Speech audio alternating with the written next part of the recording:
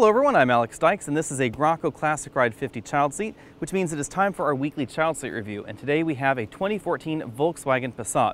This particular model is the 1.8 liter TSI model. If you want to know more about this review should be up in about a day or so, so be sure and check back with this channel on that review. If you want to know more about the turbo diesel version of this same Passat, you can check out one of our older videos on the Passat. Just go ahead and click this button right over there on that side of your screen and be taken over to that video, and then we'll wait for you back here. The Passat has a decent amount of rear seat legroom, which translates into a great deal of room for rearward facing child seats. This child seat is oriented so that the ball is in the green zone, which is the way that they should be oriented, so it's not all the way back in the seat. It is in that green zone, which is essential. And it is touching this front seat back, and that's because this front seat back is all the way back in its tracks. That really means that you can put a fairly large passenger in this car and still have a child seat behind that person. If I move it over to the driver's side here, where this front seat was adjusted for me, and we again align the ball into the green zone, which is where it is right now, you can see that I do have about 2 inches of clearance between this rearward facing child seat and the front seat, which is ideal. The Passat provides latch anchors for both outboard seating positions, and they are hidden right here behind the fabric. Very easy to get to, very easy to latch a child seat anchor on there as well as remove it. Even though they are relatively close to the surface, you really can't feel them while you're sitting in the back seat. These Graco Classic Ride 50 child seats have a rather long top tether anchor, and that's the distance between this portion of the buckle and this portion right here. That means that in tighter situations like the Passat, where, as you can see, this top tether anchor is relatively close to the seat back, it makes it relatively easy to latch them into place, but relatively difficult to get a very tight fit on it. If I pull this as tight as possible, you can see the seat is kind of in the way, and the seat is still quite loose. So even if I pull on this much tighter, it really won't get any tighter. That is a consideration when you're taking a look at a vehicle like this. Make sure that you get a seat that fits your vehicle appropriately. Obviously, this Graco Classic Ride 50 child seat might not be the best fit for the Passat. With a great deal of additional fiddling, I was able to get this a little bit tighter, but as you can see, it still has a decent amount of motion. And according to Graco and most child seat manufacturers, if you tug on the child seat tightly, there should only be about a ½ inch of movement. It's at this point that I should say that the North American Passat and the European Passat are two completely different vehicles. The North American Passat is several inches longer and decently wider than the European Passat, and it really plays a role when it comes to installing child seats.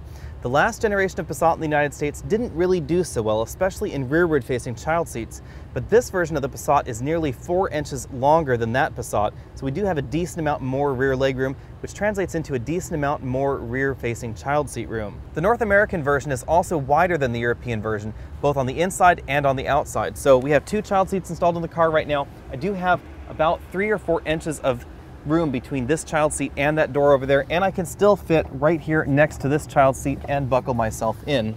This also means it's relatively easy to install 3 child seats across the back in the Passat. In order to install the center child seat, you really ought to remove this center headrest. It is a little bit tricky in the Passat because you can't do that with just the little button on the side of the headrest alone. You need to insert something like a screwdriver into a little hole on the other side of that headrest in order to completely remove it. This car is a good example of the reminder that you should always follow both the instruction manual for the car as well as the instruction manual for the child seat. Because while the vehicle manual doesn't specifically say anything about removing this center headrest, Graco tells you in their instruction manual that the top tether anchor should not go over the top of a headrest. It should go under the headrest, or the headrest should be removed.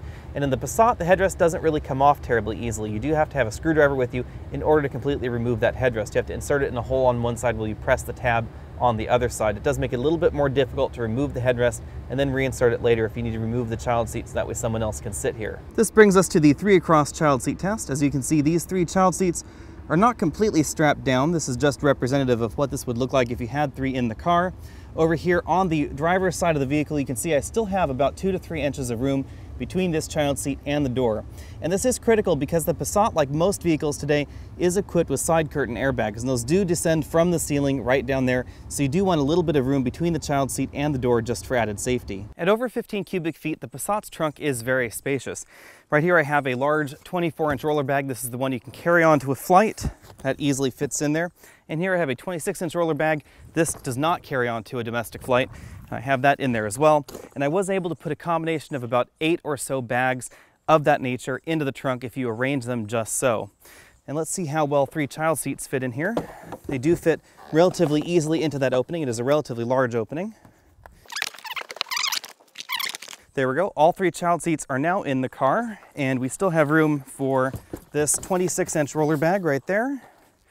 And there is almost room for this 24-inch roller bag next to it. We might be able to do this by stacking. And let's see if the lid will close. And it will. So there we go. We can fit a 24-inch roller bag, a 26-inch roller bag, and 3 child seats in the trunk of the Passat. Thanks for taking the time to watch this video. Again, I'm Alex Dykes, and this has been the 2014 Volkswagen Passat 1.8 TSI.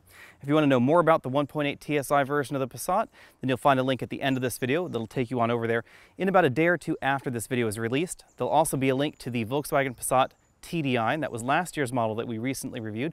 You'll go ahead and find that at the end of the video as well. Go ahead and click that link at the bottom of your screen to subscribe to this channel. You can find me at facebook.com/AlexOnAutos, and you can always send all of your questions and comments to alex@alexonautos.com. I'll see you next week.